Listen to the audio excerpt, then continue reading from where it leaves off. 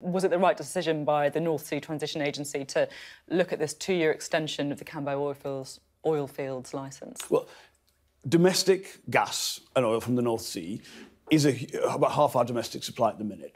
And that should continue, and no one questions that strategy. The longer-term extraction picture for all fossil fuels around the world has to be, of course, governed by well, you say that, objectives. but at the same time, Labour has previously opposed the development of the Cambo oil field, and you're talking about a windfall tax in the North Sea as well. You know, if you were looking at this, you might think that actually Labour isn't that happy about the idea of using oil and gas. It's got to be governed by... in the short term. It's got to be governed by the Committee on Climate Change. There's no point as a country having noble objectives. Does it? Is that what you think? So you think the priority should be achieving net zero opposed to bringing bills down? There is no point this country having an ambitious climate strategy if we're not going to stick to it. And of course... Even if people face huge difficulties with paying their bills, even if people are having to turn off their heating. Well, let's be clear, more domestic supply is about the security of that supply. It's not about the price. The price is set by the global market price for that. So even if we, for instance, wanted to go down the route of extracting a fundamentally larger amount of oil and gas